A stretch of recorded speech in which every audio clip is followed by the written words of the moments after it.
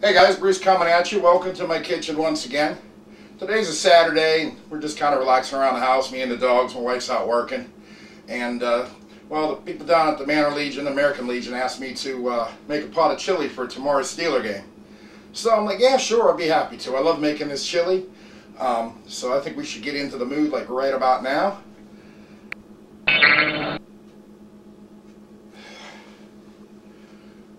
I don't know. We're cooking chili. I'm not doing that Gordon Ramsay shit today. Let's try this one more time.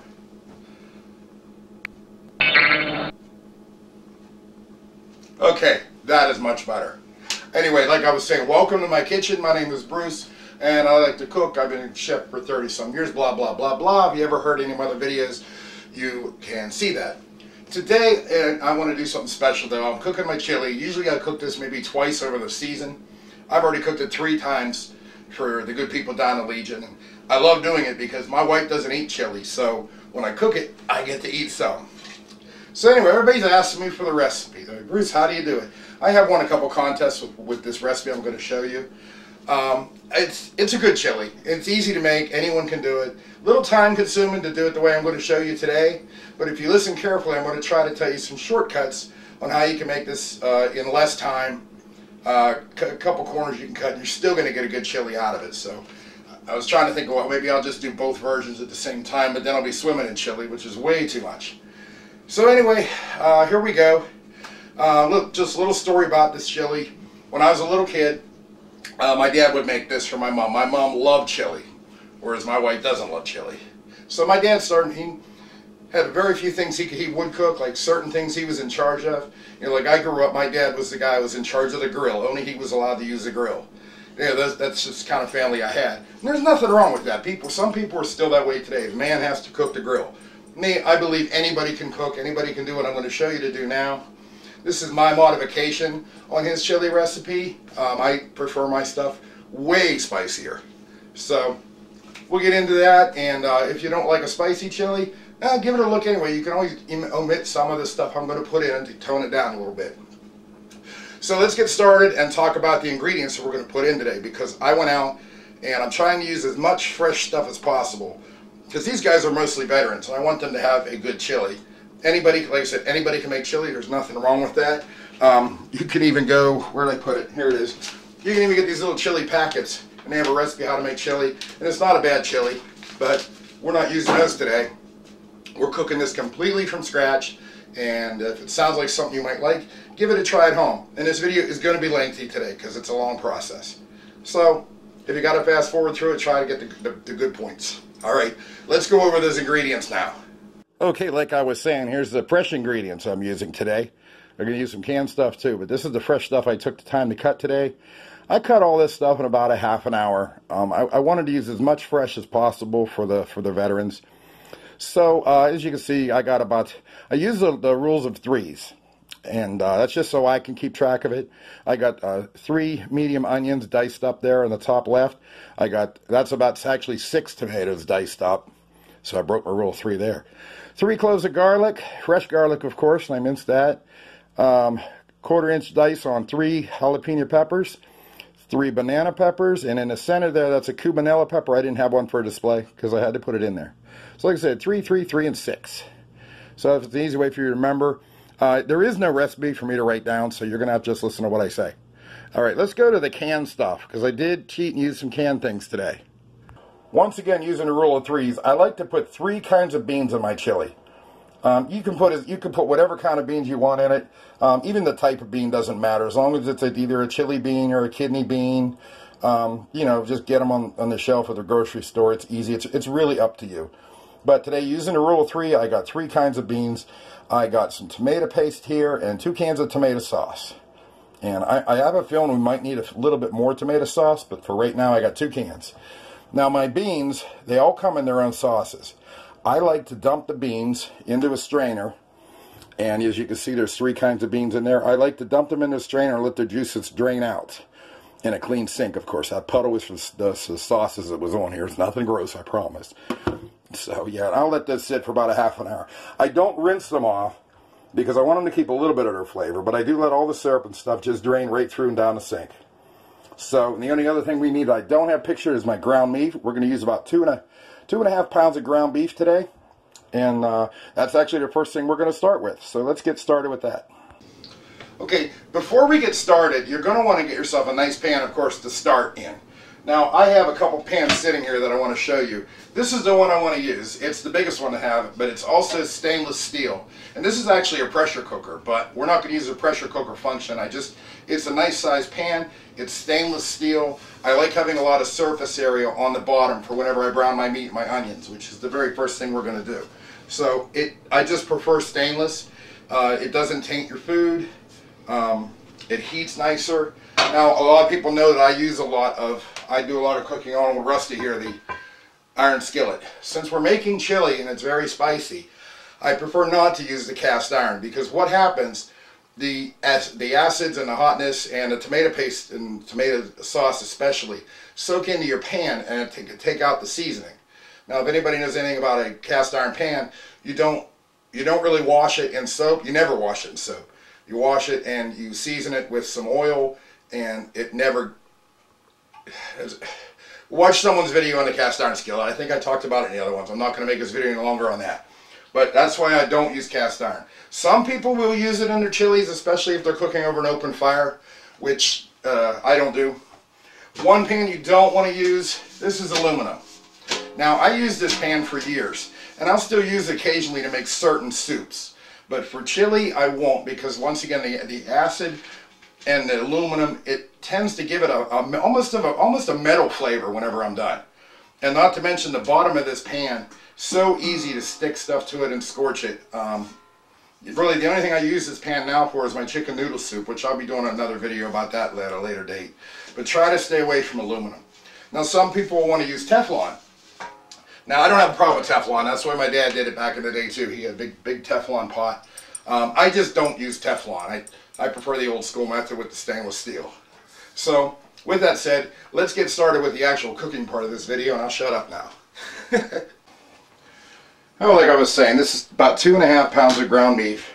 And what we're going to do is we're going to brown that off, and when it's halfway cooked, we're going to put in some onions. It helps to turn the gas on, Bruce. There we go. So, I got my ground beef roast, just turned it on. I like to put some fresh ground pepper on it.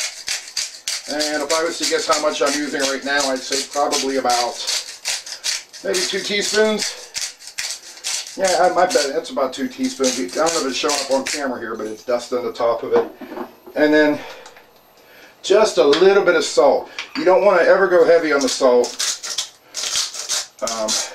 Well, this particular time we're not using any beef broth or anything like that, so we don't have to worry about adding salt. But I just put about maybe 1/8 of a teaspoon of salt on this just to get it going. And I'm going to start browning this off, and we're going to go from there. Okay, we're at about 2 minutes in here. I'm sauteing this in my stainless steel pan over, and I actually have it on high right now, but I'm sitting here stirring it so it doesn't scorch. About 2 minutes, it's about halfway cooked. Now what I want to do is I want to add my onions, which I've already diced up. I spent all morning cutting these by hand.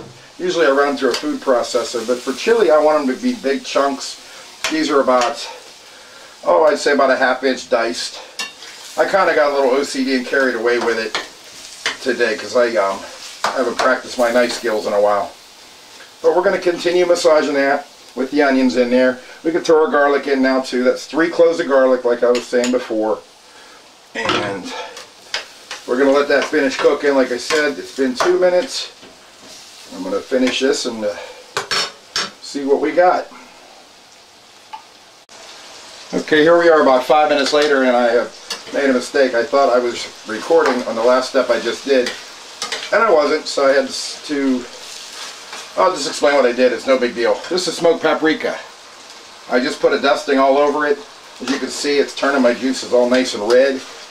This is not a spicy paprika. It's just a generalized smoked paprika you can get in any grocery store. I wish I had that Hungarian paprika that we used when I made the goulash in my last video, but that was hers and she took it with her. So now I got some cayenne pepper here. This is where you have to decide how hot you want it. Oops, got a little damp there. This is where you got to decide how hot you want it. Me, I want it pretty spicy, so I want to infuse this meat and these onions with the cayenne pepper. And of course, what's chili without chili powder? And it's got a little sprinkle. We ain't using a sprinkler. We're dumping it in there. And honestly, about how much I'm putting in here, if I was to guess, I'd say about 3 tablespoons. To start with. You can always put more in later. But remember, if you don't like spicy things, be careful how much of those things you put in. But we haven't even begun to work on the spice yet. That's just a generalized chili flavor. So I'm mixing this up. And another thing I wanted to say, normally what I'm doing here, I do in my big pan. But today, so you guys can see what I'm doing, I decided to cook this ahead of time in my stainless steel skillet, so you can actually watch it cook. Now you see with all those spices in there, it turned everything nice and red. I mean, it's starting to look like chili meat now. And as long as you know your meat's done, if you want to give it a taste right now, you get an idea what it's going to taste like. But keep in mind, chili's one of those things that the longer it sits, the more the flavors are going to come out. So if you think it's hot now, it's going to be really hot later. I'm going to go ahead and dump this into the big pan now.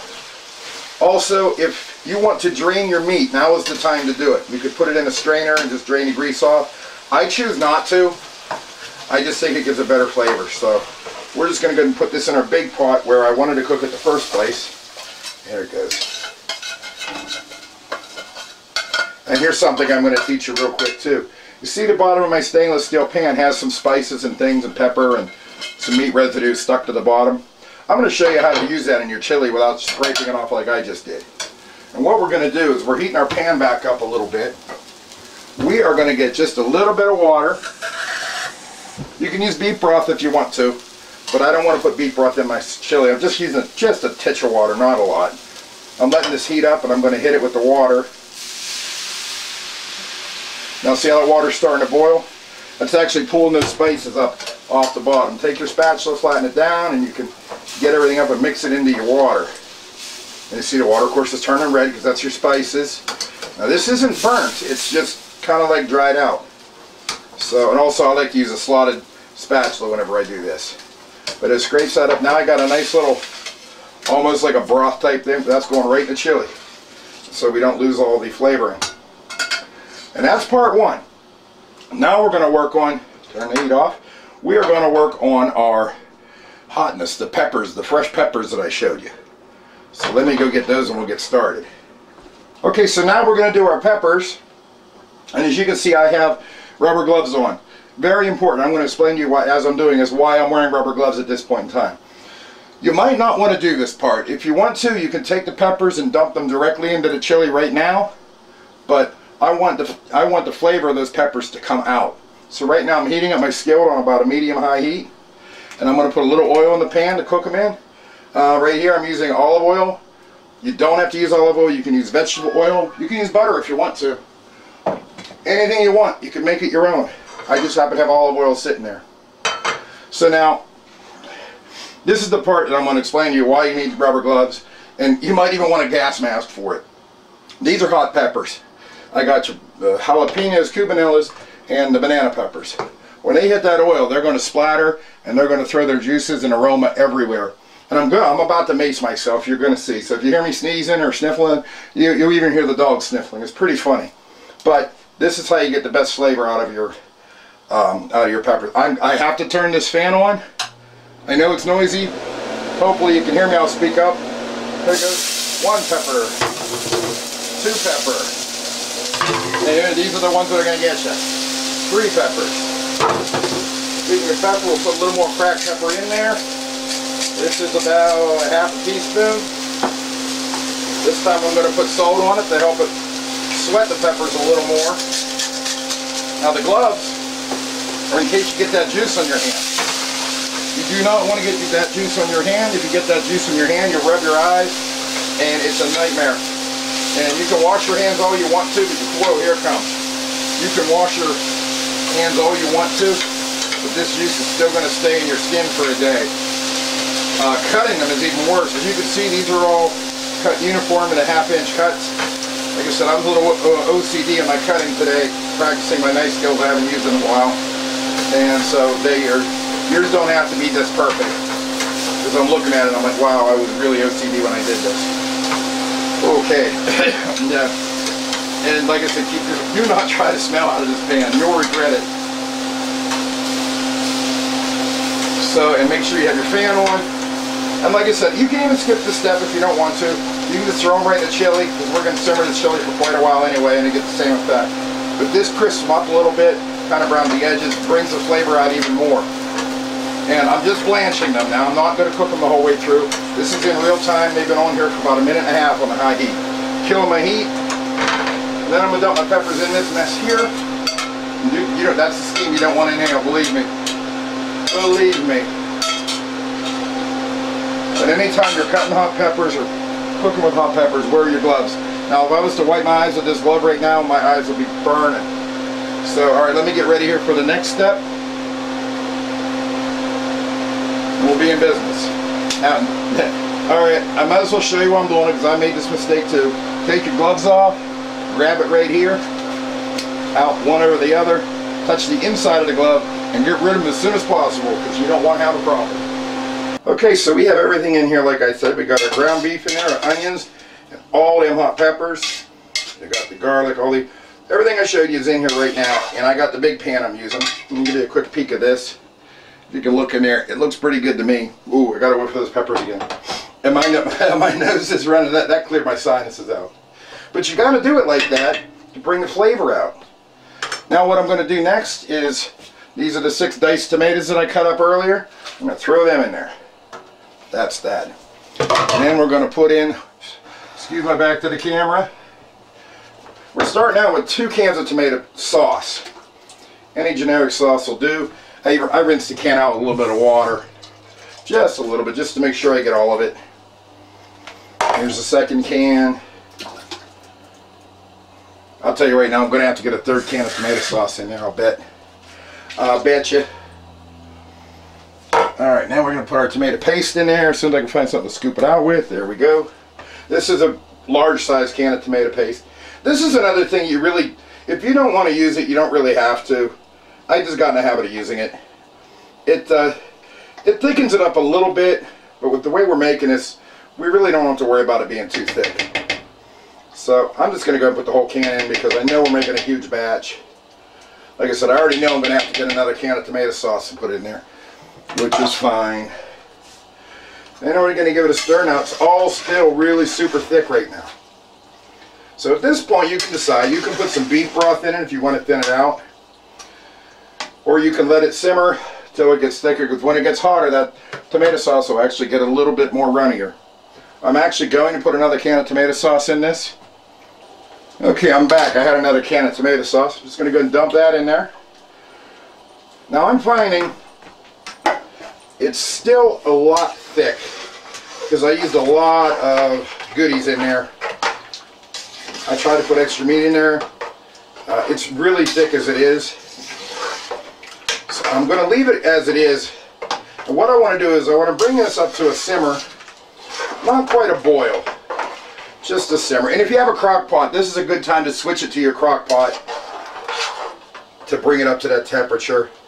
Right now I'm just kind of mixing the ingredients together gently so I don't bust up anything. I have not put the beans in yet, because once you put the beans in, you start stirring it, it can bust your beans up, and I like to keep them as whole as possible. So what I am going to put in now is, oh, I forgot to tell you about this one. One of my secret ingredients. This is Southern Comfort, 2 shots. You can use Jack Daniels, Jim Beam, any kind of whiskey you want to. Right in there. Now don't worry about the alcohol. You're not going to get anybody drunk. By the time we're done with this, it will have all that alcohol just evaporate. You're going to just have a faint hint of the whiskey in there. It's hard to describe unless you've tasted it. That's the top secret ingredient that I never told anybody about either. But that's that. Okay, now I have everything mixed together, and honestly that last can of tomato sauce seems to have made it pretty good. I don't know if you can see. I don't know if I can show the consistency on the camera, but as you can see, it's got about the little thinner consistency of chili, if you're used to seeing it, if you can see that. And this is going to be a lot of chili too, so I'm putting it back on my heat. The reason it's over here is every stove has one burner that's larger than the rest, and that's where this one is on this guy. So we have all our ingredients in except for the beans. Here they go. I showed them to you earlier. We're going to dump our beans in there. That's 3 cans of whatever kind of beans you like. Now there are people out there that don't like beans in their chili, and that's okay. You can do that. I'm mixing the beans in there. Now you're probably saying to yourself, or maybe not, I don't know. You're probably wondering how hot this is right now. I don't know. I will taste it later, because if you keep tasting it, you're going to kill your taste buds and then it won't make any difference. But what I don't know is I need more chili powder. Like I said, this is supposed to be a spicy chili. I'm still feeling the effects on my face from those peppers. I mean, pretty much I just maced myself when I cooked them. But like I said, you can leave that step out. You don't have to cook them. You can throw them in there and let it simmer. I just prefer to get the most out of the flavor. So that's a little more chili powder. Now you're probably thinking, Bruce, that's going to be like really like melt your face off hot. And you're right, if I let it go like this. There's 2 things, 1 or 2 things I will do when I make this chili. And it's also one of my secret ingredients. Not many people have actually figured out what I do. But I'm sweating. I got to wipe my face off for those peppers. I'm telling you, man, it's bad. Alright, I'm trying to move along as fast as I can. Apples. What you can do is dice up some apples and throw them in there right now. And what that'll do, and we'll let them simmer, the apples will actually disintegrate if you make them small enough. And what that'll do is that takes, you're going to get, when you eat this chili, you're going to get it real hot at first. And then the apple flavor is going to seep in afterwards to like calm your palate, as they say. If you don't have apples, which I don't, we're going to use applesauce today. And this is a, alright, this is a 3-pound jar of applesauce. I'm not going to use the whole thing. I'm going to use about, let's call it 2 cups. There, yep, that's about 2 cups. I know I don't measure anything, but once you've cooked as long as I did, it just doesn't become a problem anymore. Stir that in real good. Now, like I said, at this point you could be in a crock pot, stir it up real good, and you're done. Just let it sit for about 4 or 5 hours if you're using the fresh apples. You can get it done in 2 hours if you're using applesauce, because it doesn't have to disintegrate. This particular pot's going to take a while to come to heat, so I'm estimating about an hour to simmer this to the point where I can turn it down and just keep it on low. So, I guess we'll pause it here and see what's next. Okay, it took about maybe 10 minutes to get this just to start boiling, and that's what I wanted. I want it nice and hot. I had it on medium-high heat up until right now. I'm going to give this a quick stir. I think we got a nice consistency going on here. Nice aroma coming out of it. So what I'm going to do now, I'm going to cover it. I know this is a pressure pot, or excuse, oh, what do you call this? Pressure cooker. This is a pressure cooker. I'm not using it, that function. I'm just putting the lid on there. Basically to keep it warm and keep it hot, and so this stuff doesn't splatter all over my stove. I'm going to turn my heat down to a simmer setting, just a little bit above low for my stove. This is, like I said, if I had a crock pot, I would put it in a crock pot right now and let it sit for about 6 hours in a crock pot on low, and then it would be delicious. Unfortunately, I made too much and it's not going to fit in my crock pot, so we're going to do it the old-fashioned way today.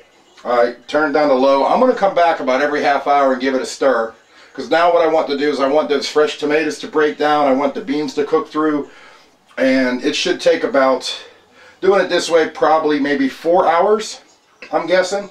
We're going to find out. But anyway, that's the step we're at right now. I brought it to a boil.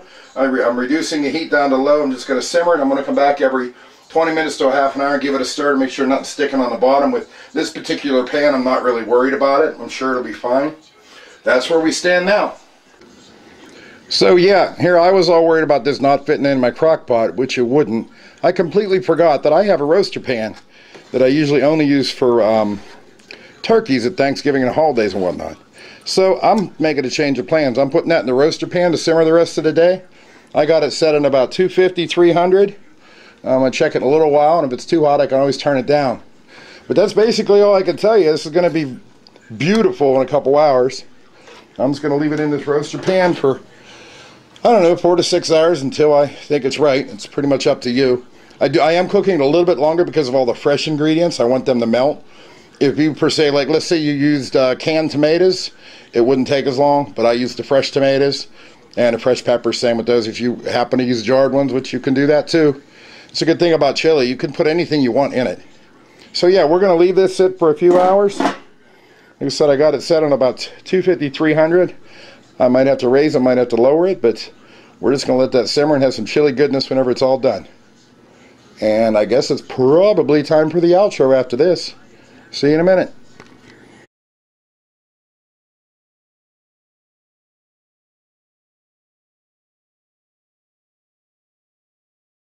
Okay, well, it has been about 4 hours, maybe a little less. I got a little anxious. But anyway, I had it simmering the whole time at about 250, 300. I brought it up to a boil again in the roaster, which only took about 5 minutes. And I let it sit for about 4 hours in that roaster. And I just turned it off, and I looked at it, and I put a picture up before I sat down because I couldn't fit it in the frame. But now's the time to taste it. I haven't tasted it yet, so I like to put a little cheddar cheese on top of mine, and I like to have little oyster crackers with it. So let's do that. We're going to taste it and see if this is any good. The dogs are sitting here wanting something. They ain't going to want this. So here we go. Let's try it.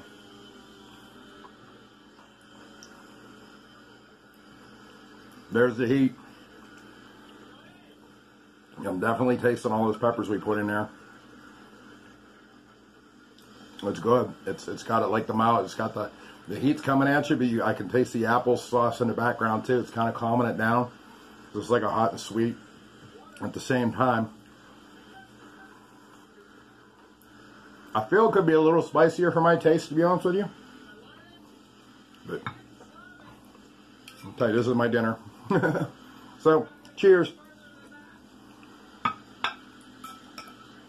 If you give this a try, you can make your own shortcuts and things like that.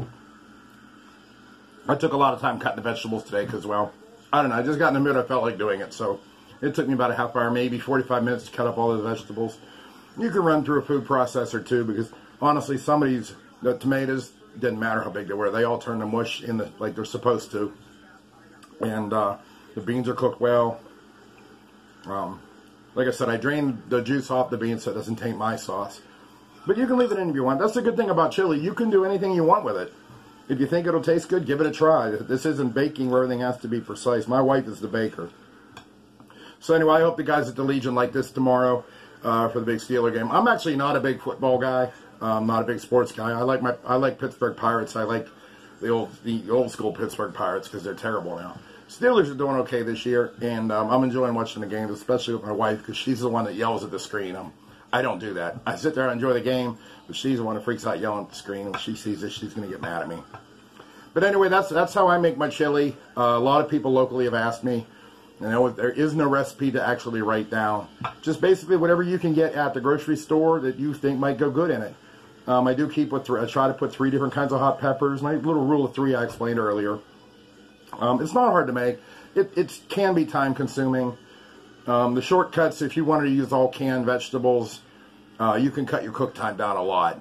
But I like using the fresh as much as possible. I mean, I used to have a garden and I would take the tomatoes and make my own tomato sauce too. But I don't do that anymore. At least I haven't had a chance to because I've been working so much. But anyway, I hope you like your chili. Leave a comment down the comments, questions, you know, whatever. And remember, there is no right or wrong way to make this. It's whatever you want to put in there, whatever you like. And I hope you have a good day, and go Steelers. I'm going to get the rest of this. You ain't getting any. It ain't going to be good for you. Come here, you want a cracker? Want a cracker? Come here. It's a cracker. Good boy. Oh, this is still on.